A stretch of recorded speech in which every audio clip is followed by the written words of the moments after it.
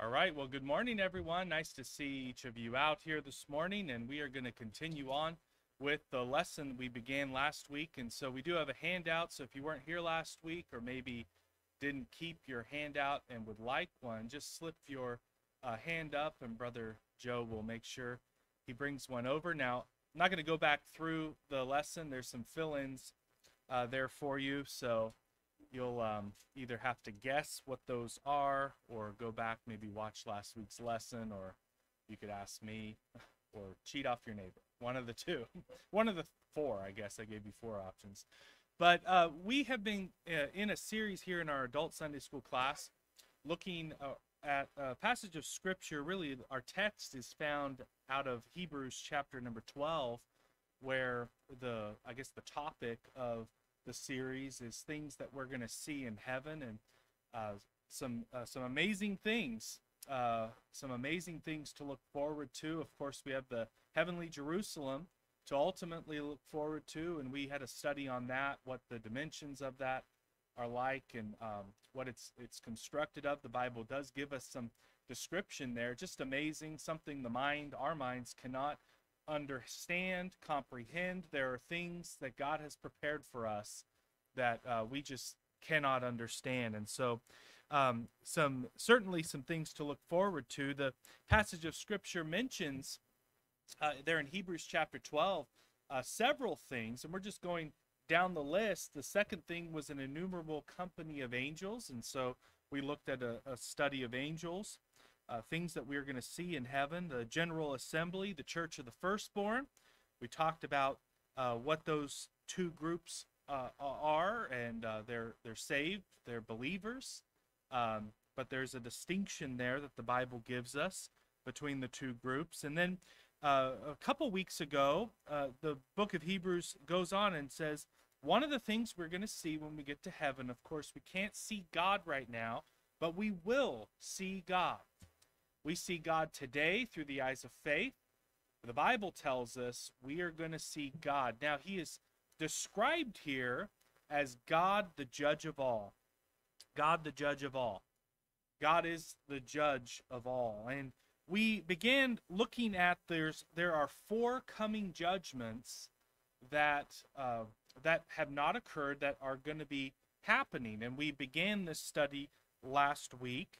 And the first judgment, and that is all that we got through, was the judgment of the saved. We looked at this last week, the judgment of the saved. Now, with each of these judgments, each of these four judgments, we're just going to go through and keep a very consistent, hopefully easy outline to follow. We're going to look at the time of the judgment, the subject or who is being judged, the basis by which they're going to be judged, and then the outcome or the result of that. And we looked at this last week, and so if you were here and you have your handout, you can see the outline that we covered. So we're not going to go back through all of that, but I did want to mention, and we're going to look at the last three judgments this morning. So this is the first judgment that is going to happen. This is the judgment of the saved. It's also called the judgment seat of Christ. And when is this judgment going to occur? Well, we looked at some scriptures that tell us the timing of this judgment for those that are saved is going to happen immediately after the rapture. Of course, that is the next event that could happen at any time. It could happen today. The judgment of the saved, the judgment seat of Christ, could occur today. We don't know the time or the hour. Only God the Father knows. But as soon as when Jesus comes to the clouds and calls up his children, we'll be with the Lord forever. But then the Bible tells us that the judgment seat of Christ will occur. And so the Bible says we all must appear before the judgment seat of Christ. All believers will appear before this judgment. So we know from the timing of this could happen at any time. It could happen right after the rapture happens, and it is a judgment for those that are believers. This is not God judging the whole world. It's a judgment for the saved. And it's not a judgment of whether or not you're saved. We looked at plenty of scripture there. We know we are not. This is not God weighing our good works versus our bad to say, oh, well, do you have entrance into heaven? No, this is for those that are saved. So if you're standing before God, the judge, at this judgment, he's not determining whether or not you're saved or not. It's a judgment of service. And so service, not salvation. Salvation is not by works. Nothing we can do will ever earn us to heaven. It's only by Jesus Christ. If it wasn't for Jesus Christ, we all would be lost. But this is a judgment of service, and it leads to, okay, so our service to God, what's the outcome? Well, there are rewards that the Bible talks about, that Jesus, who is the judge, will give out. Rewards being crowns. We spent some time going through the 5 different crowns that the Bible speaks of and how they are earned, but also kingdom positions, because we know that according to the Bible, the events that are set to occur are that of the rapture. Then we know the judgment seat of Christ will occur. That's a judgment of the saved. But down here on earth, the tribulation period occurs, and at the end of the tribulation period, we know Jesus Christ is going to return with those that are with him will return as well, and he will establish a earthly kingdom known as the millennial kingdom. And we know that the Bible talks about that one of these rewards, or one of these rewards, are kingdom positions. And so Jesus said he's going to make thee ruler over many things. And so power over the nations, and he shall rule them. And so the saved that return with Christ, the believers, if they have served the Lord, one of the rewards will be positions of authority during the 1,000-year reign. And so, our lack of service, if you're a saved believer today, you know the Lord is your Savior, but perhaps you're not serving him, your lack of service will never cause a loss of salvation. That's an important point. But the Bible does say there is a loss that occurs, a loss of reward. And how sad it's going to be for those believers that stand before God the judge and have nothing to offer him. And they see the rewards that would have been given to them taken away. And I want to be there, and I trust all of you want to be there with something to offer the Lord. And so this is the first judgment that is going to occur, the judgment of the saved. And I trust and pray that all of us today will be at this judgment. It's not going to necessarily be a pleasant time for those that haven't served the Lord, but nonetheless, it is not a judgment of whether you're saved or lost. It's a judgment on your service. Now, the next judgment that the Word of God gives us, and I want to look at this second judgment that is going to occur. And once again, we're going to look at the time of the judgment, the subjects, or who is being judged, and the basis of the judgment and the outcome. But this is the judgment of the nations. And if you can turn over to Matthew chapter 25, I'll have some of the scripture verses up on the screen for you, but some we're going to just look in the Bible and read together. But in Matthew chapter 25, verse 31, we'll look here. First of all, the timing of this judgment. When is the judgment of the nations going to occur? Well, this will occur immediately after the return of Christ in glory. So this will happen when Jesus Christ comes and steps foot back on earth. Now, when is that going to happen? Well, at the end of the tribulation. At the end of the tribulation, Jesus is going to return to earth to establish his kingdom here on earth, a perfect kingdom. Matthew 25 and verse 31 tells us this: when the Son of Man shall come in his glory, and all the holy angels with him, and he shall sit upon the throne of his glory. He's going to sit upon the throne there in Jerusalem.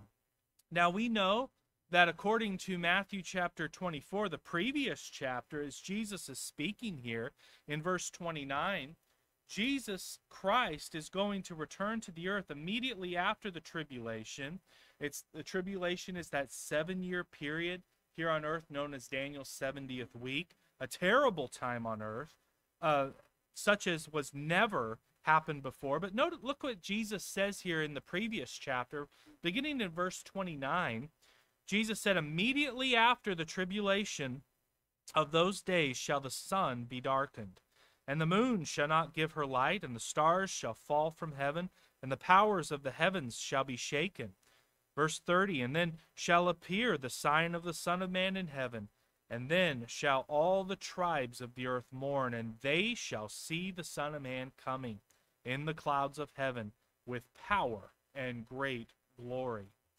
Revelation chapter 19, we won't turn there, but it gives even more details of what it will be like when Jesus returns. We're coming with him.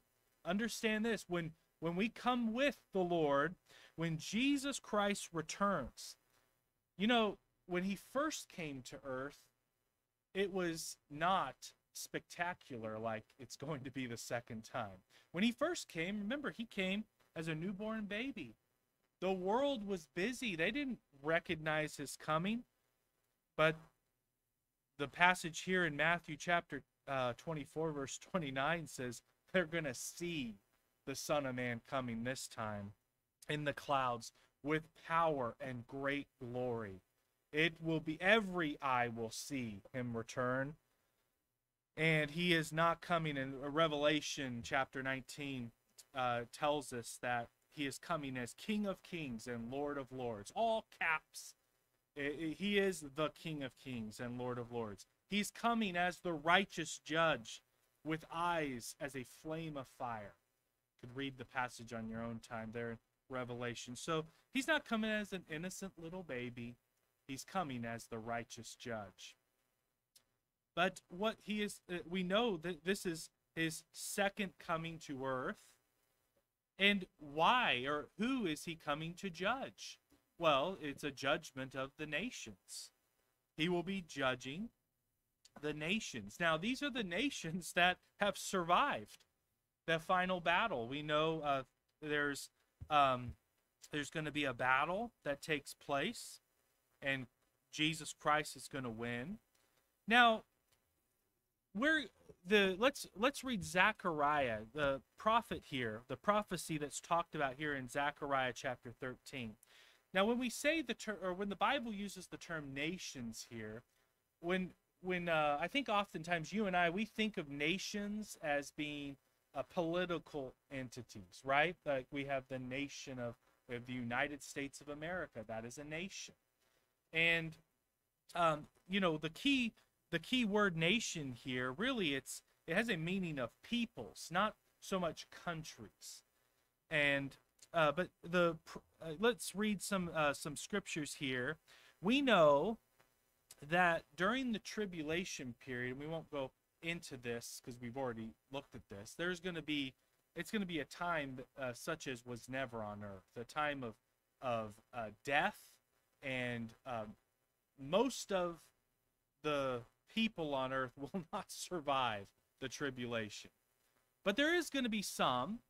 And Zechariah here prophesies, we know that in terms of the nation of Israel, or the Jews, the people of the Jews, it says here, the prophecy says here in Zechariah 13, verse 8, and it shall come to pass that in all the land, saith the Lord, 2 parts therein shall be cut off and die, but the third shall be left therein. So we know that although during the tribulation period, there is going to be another mass extinction of the Jewish people. But not all of them are going to die. The Bible says 2/3 will not make it, but a third will. And verse 9 goes on and says, and I will bring the third part through the fire, and will refine them as silver is refined, and will try them as gold is tried. They shall call on my name, and I will hear them. I will say, it is my people, and they shall say, the Lord is my God. And so we know that Not all of the Jews will make it. 2/3 are not going to make it, the Jewish people. But when Jesus Christ returns there, we know that there will be a third will turn their eyes and believe on the Lord. And Zechariah 14, the first verses of this chapter, tell us that when Christ he's going to return to the same spot that he left. Now, where did he ascend back up? Well, it was the Mount of Olives. That's where he's going to return. And then in verse 12 of Zechariah chapter 14, it says the Lord is going to smite all the people that have fought against Jerusalem. And so this is the judgment of the nations. Those that treated the nation of Israel, or the Jewish people, bad, they turned on them during the tribulation, the Lord's going to smite them. And so this is going to be the basis by which he judges here. And turn over, and hopefully you're there, Matthew chapter 25. Matthew chapter 25, Jesus tells us of this time that there's going to be a separation at this judgment. When he returns, there's going to be a separation. Similar, and he uses the separation as the sheep are separated from the goats, starting in verse 31. And this is not talking about the great white throne judgment. This is a judgment of the nations. And what it's deciding here is who gets into his kingdom, the start of the millennial kingdom. And verse 31, it says, when the Son of Man shall come in his glory, and all the holy angels with him, then shall he sit upon the throne of his glory. And before him, verse 32, shall be gathered all nations, and he shall separate them one from another, as a shepherd divideth his sheep from the goats. And he shall set the sheep on his right hand, and the goats on his left hand. Then shall the king say unto them at his right hand, come ye, blessed of my Father, inherit the kingdom prepared for you from the foundation of the world. For I was a hungered, and ye gave me meat. I was thirsty, and ye gave me drink. I was a stranger, and ye took me in. And verse 30, naked, and ye clothed me. Skipping down, skipping down to verse 40.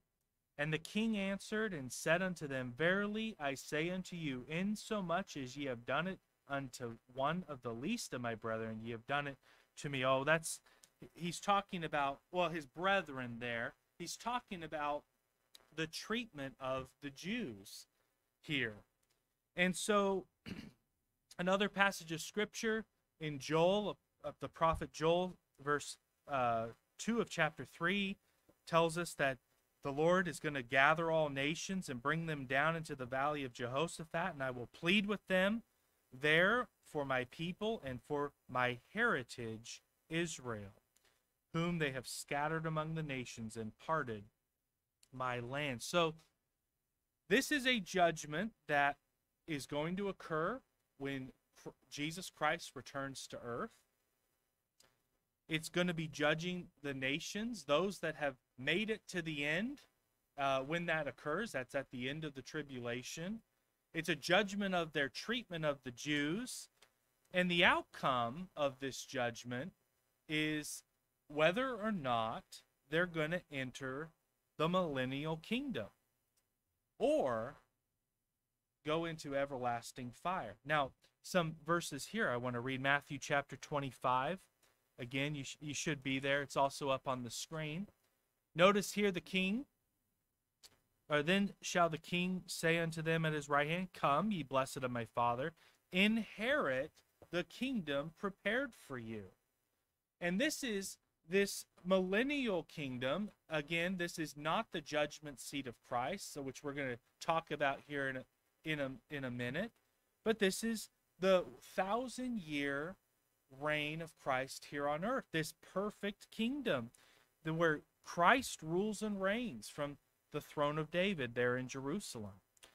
But notice, so there's a separation. The outcome is there's going to be some that enter the millennial kingdom.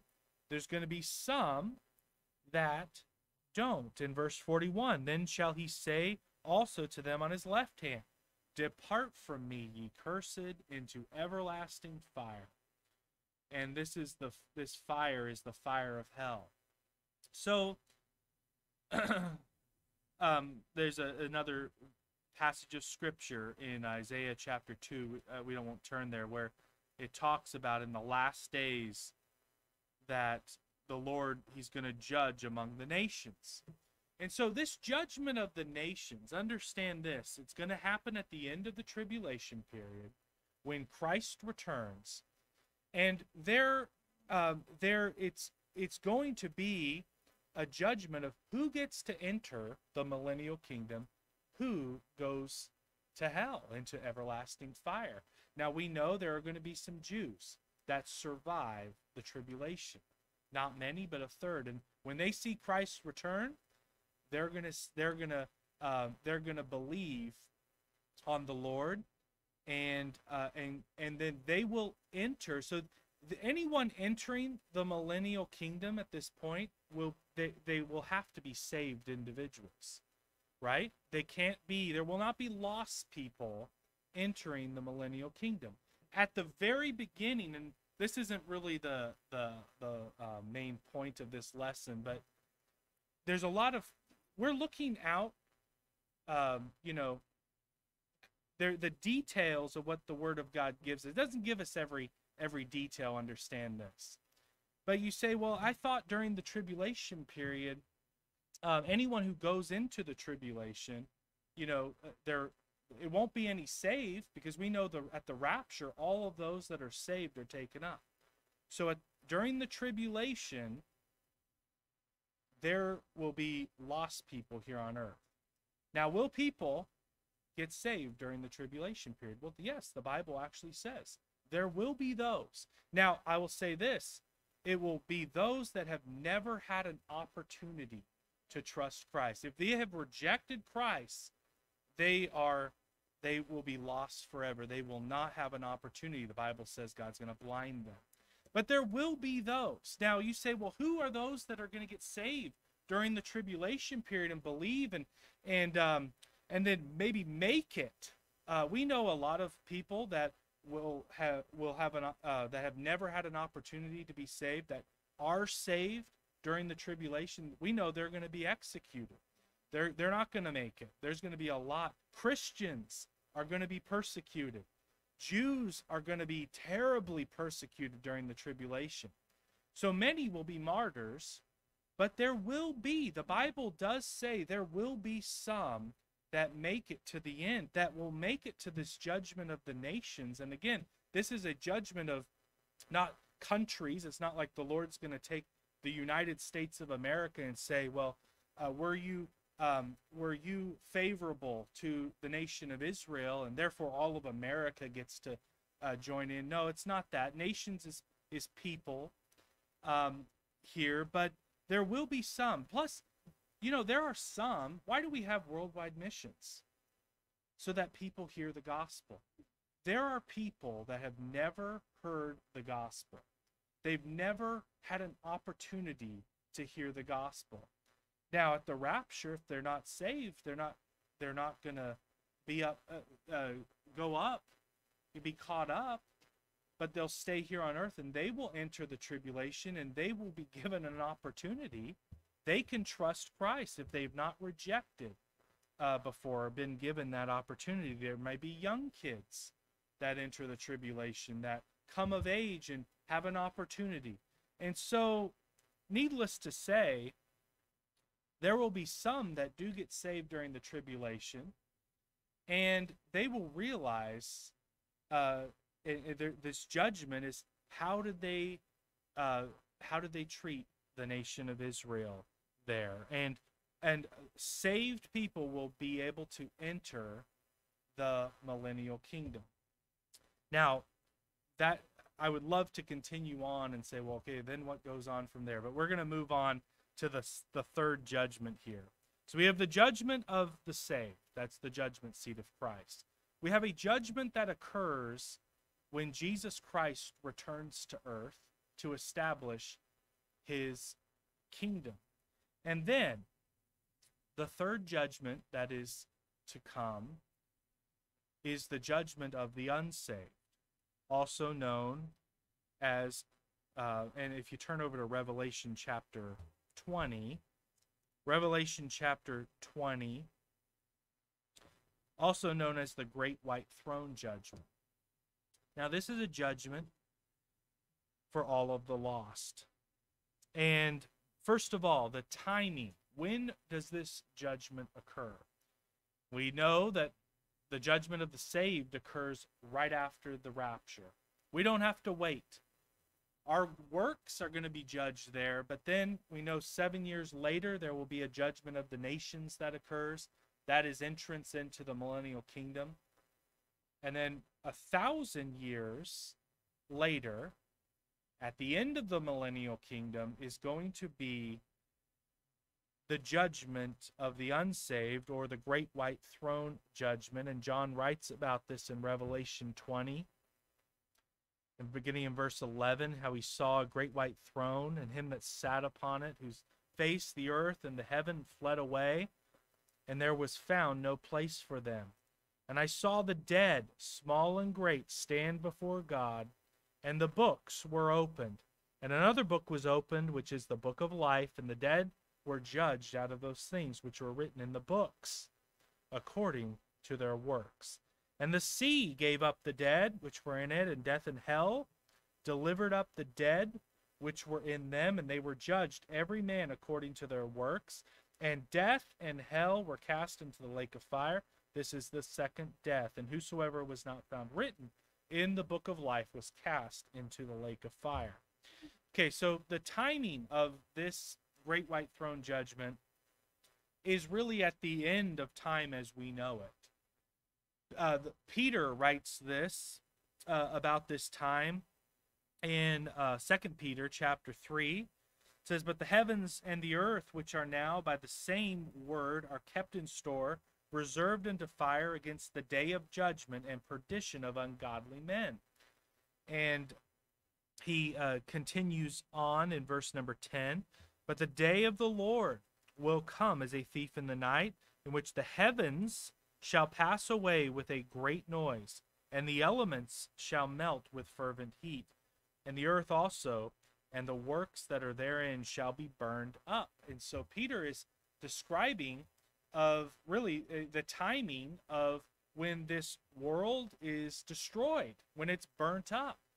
And we know the tribulation is going to be a terrible time. There's going to be destruction. But we know after the tribulation is the millennial kingdom, the 1,000-year reign of Christ. And so this earth is going to be around for at least 1,000 years and 1,007 years, I suppose. We know this world's not going away for at least 1,007 years, or maybe longer. But we know at the end of the 1,000-year reign, the world is going to be burnt up. And that's and it continues here. Let me move the slide to the next verses. So we know that this judgment can't occur before the millennial kingdom. It occurs at the end, after this world is destroyed, where God has all the dead, small and great, stand before him. Hell gives up the dead to stand before God, the judge. Verse 11, "Seeing then that all these things be dissolved," this world's dissolved, "and what manner of persons ought ye to be in all holy conversation and godliness, looking for and hastening unto the coming of the day of God, wherein the heavens, being on fire, shall be dissolved, and the elements shall melt with fervent heat. Nevertheless, we, according to his promise, we look for a new heaven and a new earth wherein dwelleth righteousness." Now he's talking about the new Jerusalem, which we've already looked at. We know when this world is burnt up and gone, at the end of his 1,000-year reign, this world is going to be destroyed. And then God will descend. We read the verses, how the new Jerusalem, heavenly Jerusalem, descends, and there's a new heaven and a new earth, and everything is new. We studied that. That's what Peter is looking. He's saying, well, he's speaking to believers here. We look for the new heaven and the new earth, not this old world. He's speaking of this judgment. We know that the judgment of the unsaved will occur at the very end of the millennial reign, the end of time as we know it. And we already know that this is a judgment of the unsaved dead who are in hell. And Romans here talks about how there's a day where every man will render. God's going to render to every man according to his deeds. And verse 8, it's not up on the screen, but it says, "But unto them that are contentious and do not obey the truth, but obey unrighteousness, indignation and wrath, tribulation and anguish upon every soul of man that doeth evil." And so this is a judgment that is not for the saved, not for the believers. We will have already been judged. But this is a judgment of the unsaved. And Revelation tells us that the sea and death and hell are going to be given up and judged. And it says they're going to be judged out of the things which were written in the books. And so the books are the basis of the judgment here. And you say, well, okay, the lost, this is not this judgment. Again, the lost are going to be, they're going to have their time before God. And the Bible talks about books being opened up. Now, what are these books that the lost are going to be judged by? Well, we know that one will be the Word of God. John chapter 12 and verse 48, Jesus said, "He that rejecteth me and receiveth not my words hath one that judgeth him. The word that I have spoken, the same shall judge him in the last day." And so the Word of God is going to be one of these books that are open, and Jesus said it there. It's going to be Jesus Christ was the Word. He is the Word, and this is going to be one that judges. Also, there's a book of works. We won't turn there, but Revelation, on your notes, if you have a handout, you'll see some references there that talks about the book of works. And so all the works of the dead will be revealed. All the sin that they committed will be shown. There's the book of words. It says this in Matthew chapter 12 and verse 36, "But I say unto you that every idle word that men shall speak, they shall give account thereof in the day of judgment." So every idle word. And so God keeps track of what they say. There's also, we could call it a book of excuses. You will have to turn there on your own, but Luke chapter 14, there's a parable that the Lord gives where of this great supper where those were called, and there was just excuse after excuse. Someone had bought land. They said, "Well, I can't come because I just bought some land." And there's another excuse. "Well, I just bought 5 oxen." And I think the other was, "I just married a wife. I can't come." The excuses that will be at this judgment, the judgment, or the great white throne judgment. Lots of excuses. And then, of course, I suppose besides of the Word of God, but this last book, the book of life, might be the most important book at this judgment, because Revelation 20 and verse 15, I just read this. It says, "And whosoever was not written in the book of life was cast into the lake of fire." There's not going to be an opportunity at this judgment. You see, the people in this judgment will have been in hell, and they're going to be called up to stand before the Lord. This judgment, remember, occurs at the end of the millennial reign. So people that are in hell today, this is what they have to look forward to. And they haven't been judged yet. And if they died in their sins, the Bible says they opened their eyes in hell. And they're awaiting the judgment. They're awaiting this great white throne judgment. What a terrible, terrible thing to have to look forward to. There is no hope for them. But this is the third judgment that comes, and what's the outcome of this judgment? Is it, some chance, some purgatory, some opportunity to get into the New Jerusalem? No. It's everlasting punishment. Jesus taught more about hell than he did on heaven. Why did he do that? Well, he doesn't want people to go to heaven. And in fact, in the book of Mark, he said, if it's better to tie a millstone around your neck and throw yourself into water than to go to hell, where the worm dieth not and the fire is not quenched. It's better to cut off your hand if that's what takes you to hell. Better to cut it off. Better to cut off your foot than to go to where the worm dieth not and the fire is not quenched. Revelation says this. It says, "And the smoke of their torment ascendeth up forever and ever, and they have no rest, day nor night." And so there is no reprieve. I suppose the only reprieve that those in hell have is this judgment. But what kind of reprieve is that, knowing that you're about to be thrown into the lake of fire? So this is not a judgment that anyone would want to be at. This is the judgment of the unsaved. We know when it will occur. It will occur at the end of the 1,000-year reign. Hasn't happened yet. Those that have died in their sins, they're in hell right now, awaiting this judgment. And then after the end of this judgment, they'll be cast into the lake of fire.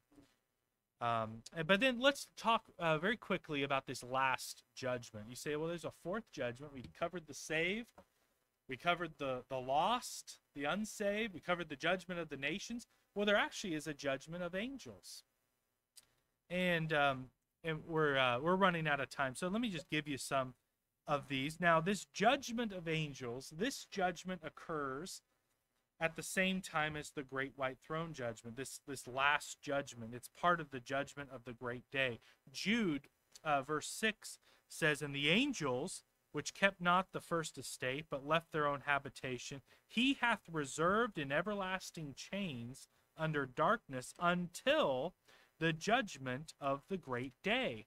And so God is going to judge angels as well. Now, the timing of this, I mentioned, it's part of the great white throne judgment. So the lost will stand before God. The angels will stand, and those that, and we know there are angels. We're going to look at this. There are angels that, Jude tells us that there are angels in hell right now awaiting this judgment. Jude 6. And so, of course, the subjects, or who will be judged at this, it's going to be the angels that have sinned. We know that there are some angels being punished right now in hell. 2 Peter chapter 2, verse number 4, the Bible says this, "For God spared not the angels that sinned, but cast them down to hell and delivered them into chains of darkness to be reserved unto judgment." Now, there's a lot of speculation about this verse, and I'm not going to pretend to know what was the sin that these angels committed. We know that when Lucifer sinned, he took with him a third of the angels, but those angels are not in hell right now. We know that they're serving Lucifer, Satan, and doing his bidding. But God does say that there were some angels that sinned and he cast them down to hell. Some have speculated that Genesis chapter 6 talks about the sons of God, which can refer to angels, the sons of God. Now, I don't know. I haven't really actually studied that particular passage of Scripture, but what it talks about, the sons of God took human wives, and we know angels are not to marry nor be given into marriage. So perhaps that's the case. I've seen some commentary that says it's not talking about angels. So I'm not going to pretend to know what these angels did, but nonetheless, there are angels in hell today that have sinned, that are bound in chains, as the Bible says, chains of darkness reserved unto judgment. So how is God going to judge the angels? We know he's going to judge the lost, the unsaved, by books.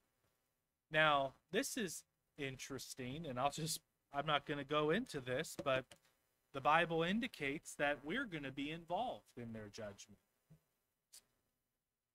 1 Corinthians chapter 6, verse number 3, know ye not that we shall judge angels?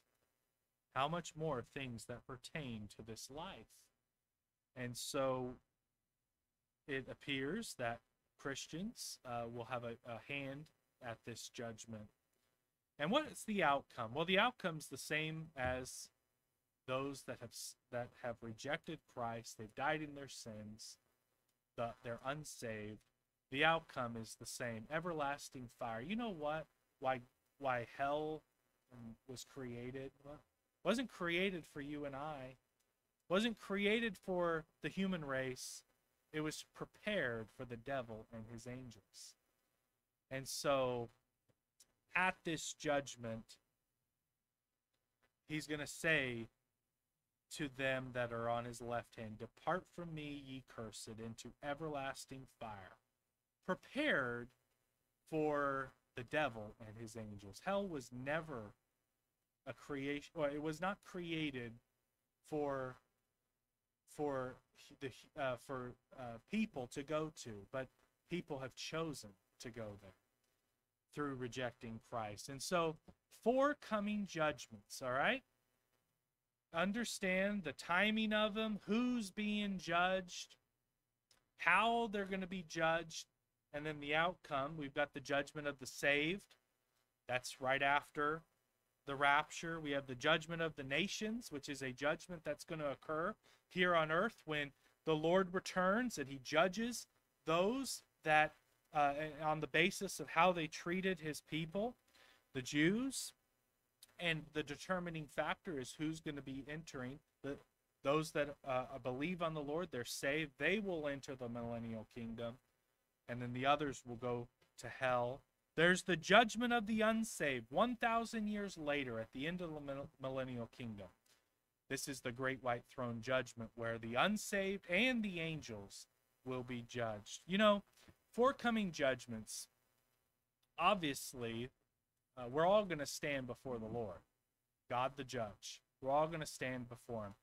We want to be at that judgment seat of Christ, that first judgment. But I would say one judgment that really matters, one judgment for you to think about. Say, well, how do I know where I'm going to stand? Am I going to stand at the judgment of the saved?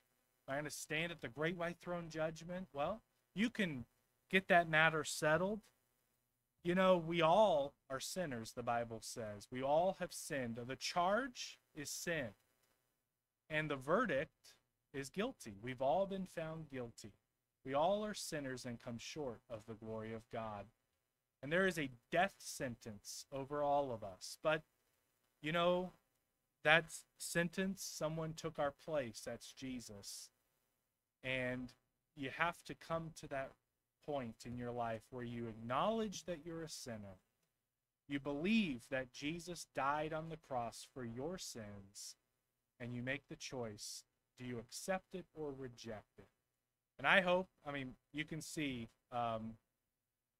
my sentence, my judgment that really matters is the day of your salvation. That's what determines where you'll be judged. And so I hope each of you, if you're filling out the handbook, you can fill this in. Now, you may not know the date. I actually, not sure if it was the 7th or the 6th. I went with the 6th. I think it was the 6th. I have it written down somewhere, so.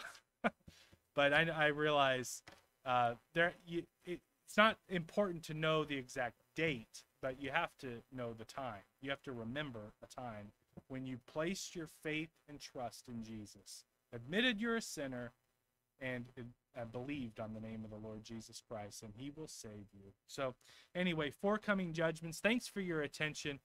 Looks like we've got a little bit, about maybe just 10 minutes before the morning service. So I'm going to go ahead and dismiss you. So you are dismissed.